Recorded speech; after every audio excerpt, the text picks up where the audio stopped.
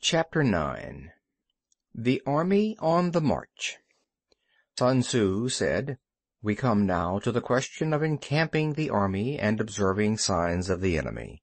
Pass quickly over mountains and keep in the neighborhood of valleys. Camp in high places facing the sun. Do not climb heights in order to fight. So much for mountain warfare." After crossing a river, you should get far away from it.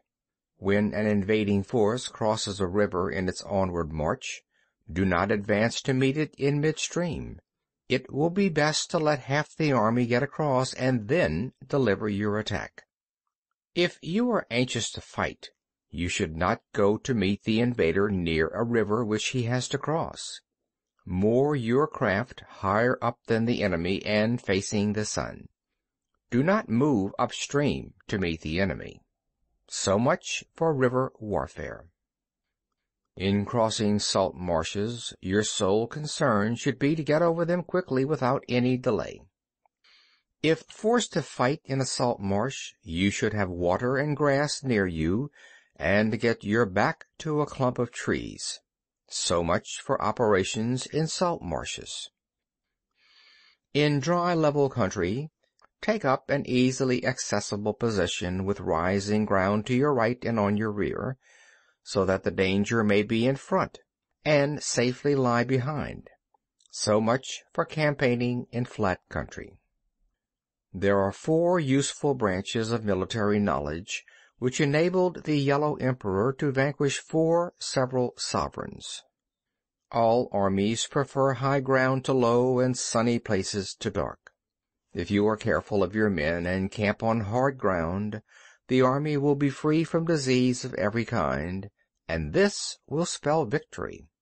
When you come to a hill or a bank, occupy the sunny side with a slope on your right rear. Thus you will at once act for the benefit of your soldiers and utilize the natural advantages of the ground.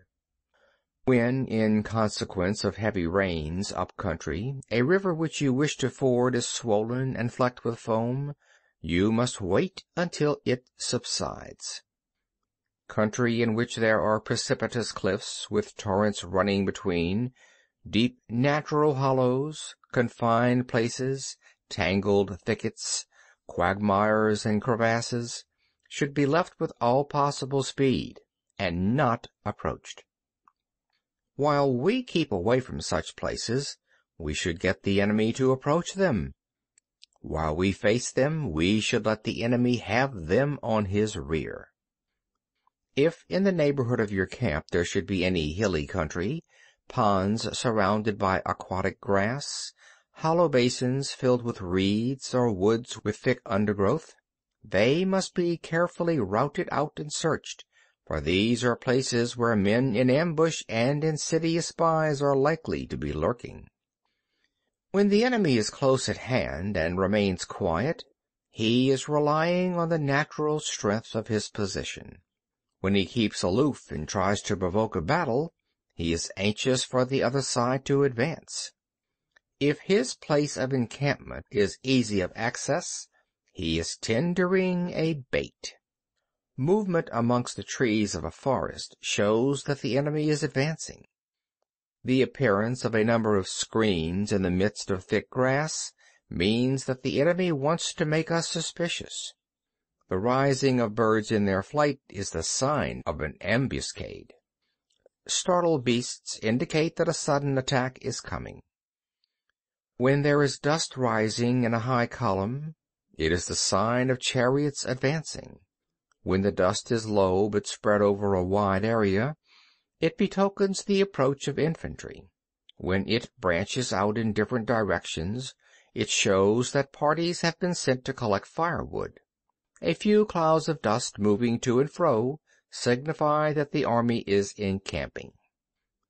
Humble words and increased preparations are signs that the enemy is about to advance. Violent language and driving forward as if to attack are signs that he will retreat. When the light chariots come out first and take up position on the wings, it is a sign that the enemy is forming for battle. Peace proposals unaccompanied by a sworn covenant indicate a plot. When there is much running about and the soldiers fall into rank, it means that the critical moment has come. When some are seen advancing and some retreating, it is a lure. When the soldiers stand leaning on their spears, they are faint from want of food.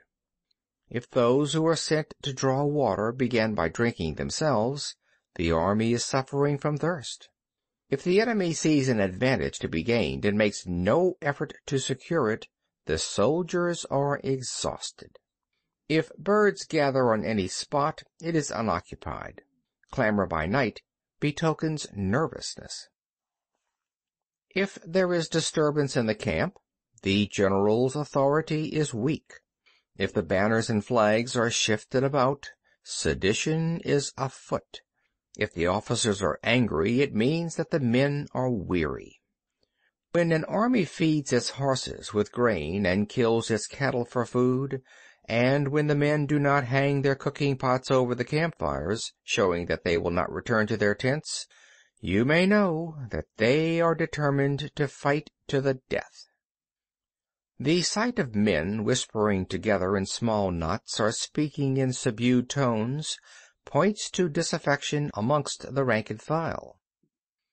Too frequent rewards signify that the enemy is at the end of his resources.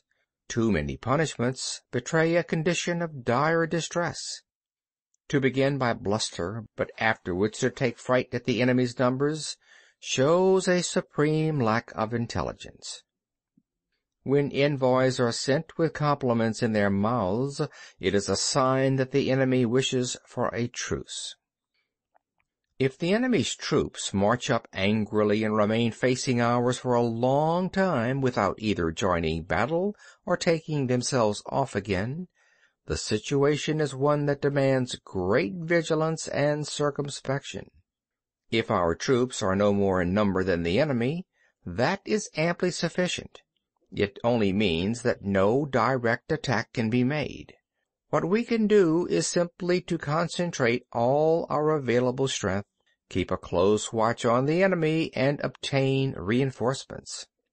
He who exercises no forethought, but makes light of his opponents, is sure to be captured by them. If soldiers are punished before they have grown attached to you, they will not prove submissive. And unless submissive, then will be practically useless. If, when soldiers have become attached to you, punishments are not enforced, they will still be useless.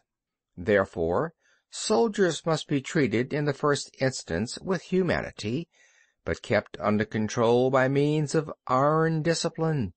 This is a certain road to victory. If in training soldiers commands are habitually enforced, the army will be well disciplined.